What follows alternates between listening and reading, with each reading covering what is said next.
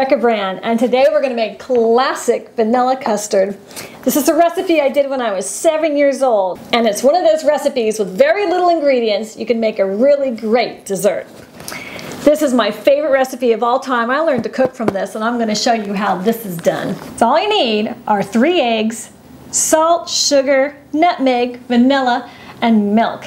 That's it. So crack your eggs in a bowl. 1, 2, 3. Mix them up. We need to get our milk hot, so I'm going to put it in the microwave. And for 2 cups of milk, that's about 4 minutes in my microwave to get it hot. So it just comes to almost that boil. Also for this recipe, you're going to need really hot water. So I'm going to be having that getting hot while I'm mixing my custard together. That milk is nice and hot. Now in goes my water. That's going to take about 8 minutes. Let's add 1/4 cup sugar, 1/4 teaspoon salt, 1/4 teaspoon nutmeg, 1 teaspoon vanilla. Now stir that up. In it goes slowly, slowly. Don't cook those eggs. Perfect. Now, in my recipe book, it says to put it in these little custard cups and then stick it in the bath of water when you cook it. You know what? We never had these in our house growing up. I figured out you could just use a pie plate. You're good to go. So pour your custard into your container for baking, whatever that is.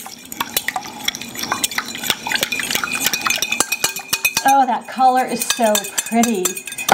Okay, here comes my big pan. Now I'm going to put my hot water in that. So my oven's on 350. It's preheating, and all this hot water goes in there now.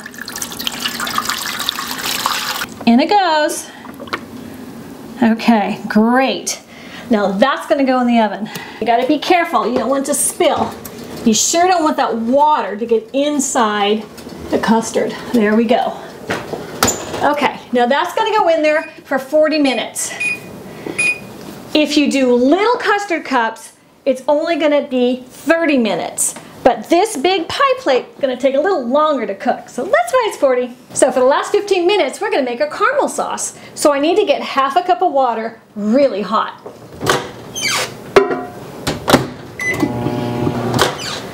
In my microwave, that only takes 1 minute.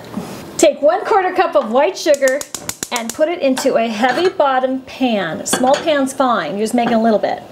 And I'm going to turn that down to like medium. So we're going to stir it as it starts to melt.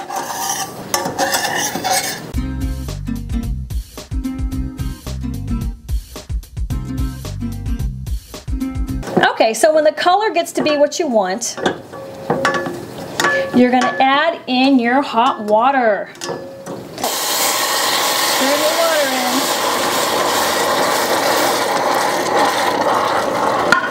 in. Be very careful, it's very hot.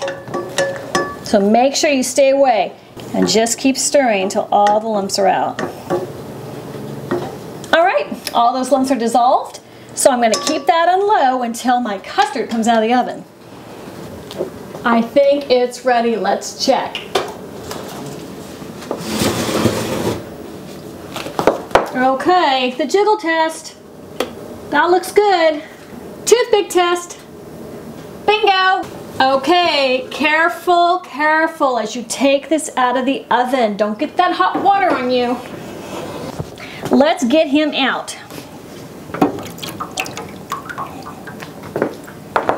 Shake, shake, shake. There we go. Here comes our beautiful homemade caramel sauce on the top of that. Ooh, how pretty is that? Mm. So I am so happy with this dessert. This brings me back to my childhood. Look at that. Wow. It is soft and gooey, and I could care less if it's in one of those little ramekins. I am happy to eat it like this. So what a great simple dessert. Let's try it. It is velvety smooth. It's just beautiful. What a comfort dessert, and so simple with such few ingredients. Subscribe to my channel, and I'm going to teach you how to make all kinds of great stuff.